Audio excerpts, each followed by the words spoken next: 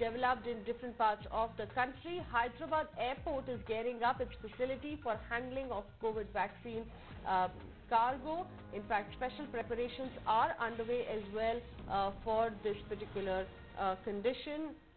In fact, the Hyderabad Airport is in talks with various stakeholders, and it is ensuring that the export and import of COVID vaccine happens normally from the Hyderabad Airport, because we know that Hyderabad is likely to emerge from major ports and key manufacturers once key manufacturers succeed with the ongoing human trials.